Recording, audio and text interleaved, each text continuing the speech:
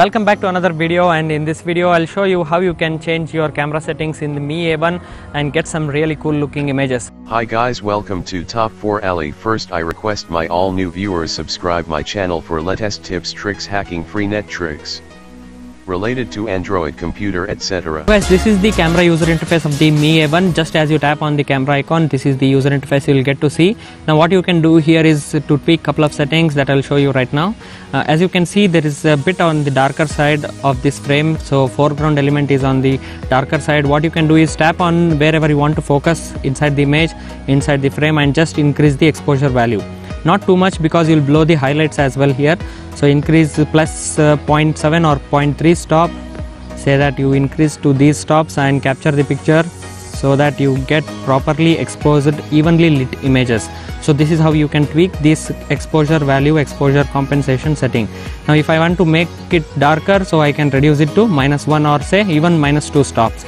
So that is how you can compensate and take some really nice images using the EV value. So the next setting you have here is the HDR, which is high dynamic range. I think you all know about HDR, but what it does is, in brief, it covers the shades of black as well as shades of white. That means the highlights won't be blown up and the shadows will be shown properly. That's why you use HDR in certain situations where you need to show the shadows as well as boost the highlights. So that way you can capture really nice images using the HDR. So there is only a couple of options.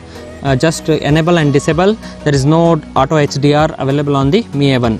So this is what you can do with the Mi A1's default user interface. Now we shall move to other customized options where you find it here. Just tap on this option and you have plenty of options to enjoy with. So this is the audio mode. What happens is, whatever you speak, whatever you talk, and it starts to capture the image. So it triggers the voice and it recognizes your voice, and whatever you yell at it, so it will just click the image for you.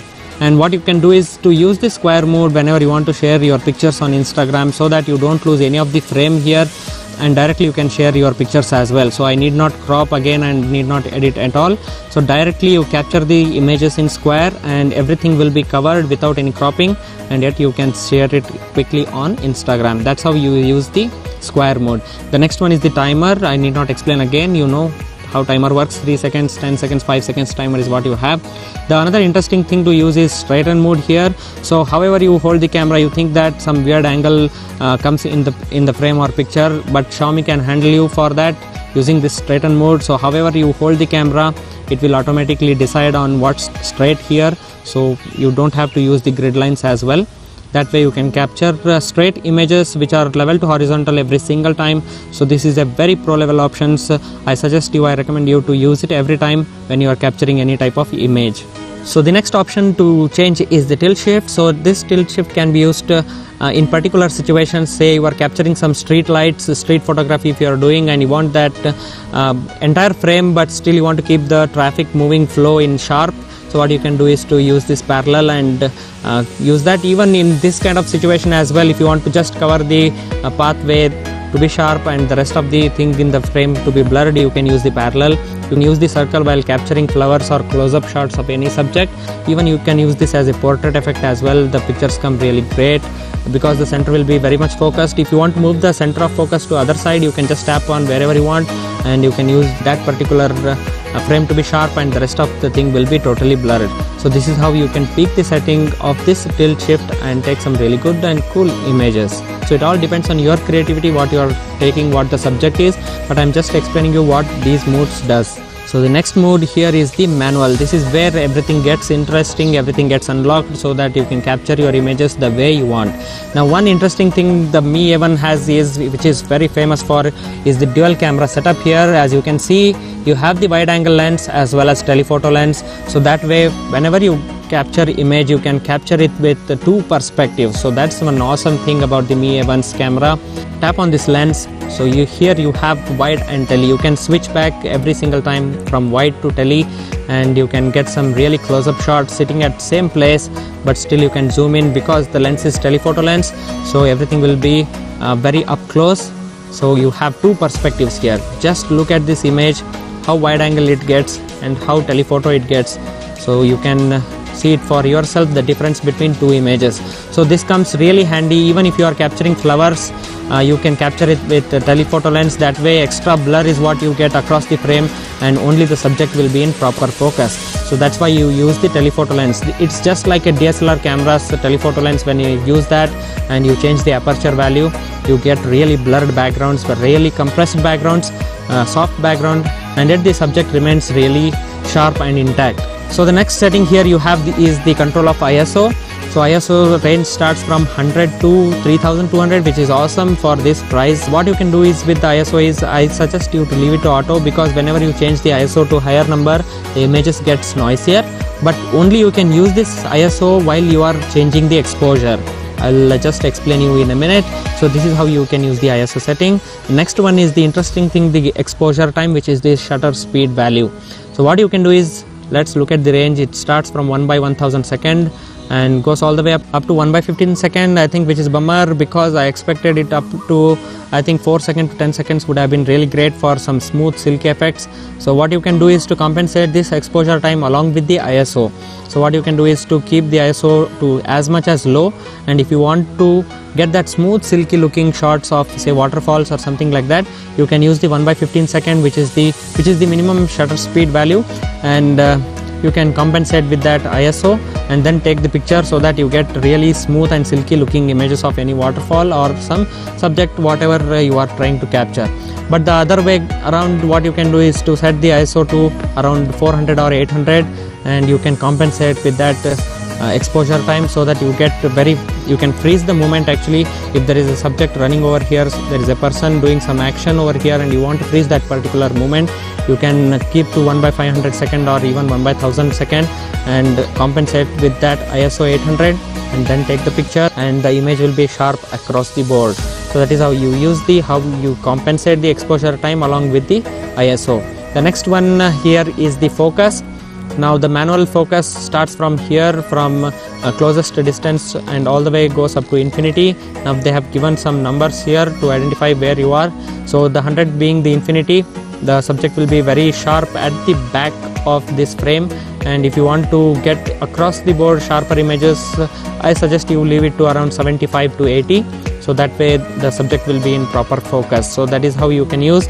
And even if you are taking flowers photography, I suggest you to use manual focus.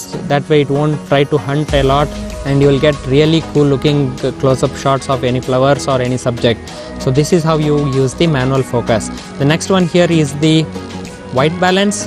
Now say that in particular situation, in certain situations, what you can see is the colors aren't accurate inside your camera. What you can do is to change the custom white balance.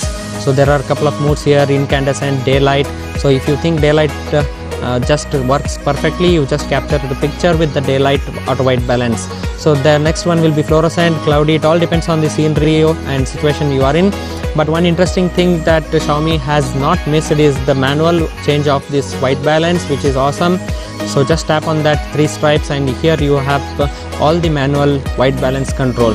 So accurately you can get the colors of any subject or any portrait you are trying to capture. So just see how the lower the number, the cooler it gets, and higher the number, warmer the picture it gets. So this is how you compensate and keep the perfect number and then capture the image. That way you get very, very accurate colors from your mobile. So that is how you use the manual mode entirely. So I have shown lens, wide and tele, and I have also shown you how you should compensate your ISO as well as exposure time. And there is this autofocus to where you can go from manually from closest distance to all the way up to infinity. And the last one is the white balance.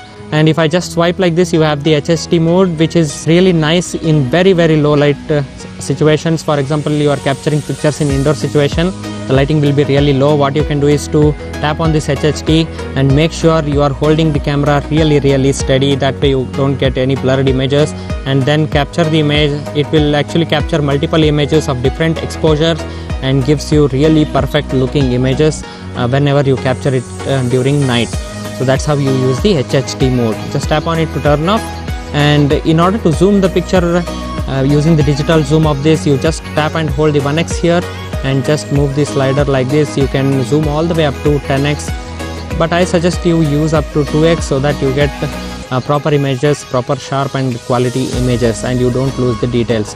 So this is how you can use all the settings that is available on the Mi A1, and there is couple of settings that you need to really change, which is hidden in the settings here. You tap on options and you have the setting here. You go to the settings here, and inside the settings you will find the save location info. If you want to GPS tag your pictures, say that you are trying to capture this image at some particular location, you want to tag the location, you can use the save location info. And you have the camera sound, so if you press the shutter button there is a clicky noise that happens, so that's the camera sound there. And you can add the timestamp on photo so that you remember when it was taken. You have the show green lines. I suggest you always use the grid line so that you get very horizontal level and perfect images every single time. You have the anti-banding. This is a flicker effect. Say that some particular situations you will see some flickers going on. If you want to reduce that flicker, you always keep that to 60 Hz and not 50 Hz. By default it will be set to 50 Hz, so make sure you are changing that. The next one is the auto exposure. See, this is very interesting setting.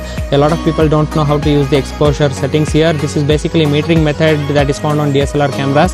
What you can do is say that you are capturing landscape images and everything should be in proper focus. That time I suggest you to use the frame average. That way it covers entire frame and it tries to focus properly and gives you sharper images. Say that you have some person or you are capturing some street photography, so that time you can get very sharper images at the center of the frame. The name itself suggests center fade.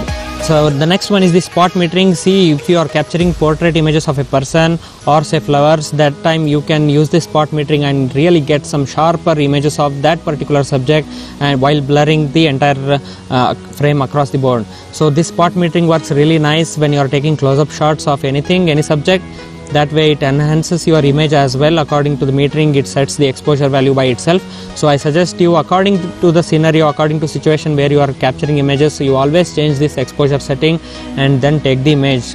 The another thing important to see here, which Mi A1 and other Xiaomi phones have also got this feature, is to change the contrast, saturation and sharpness manually.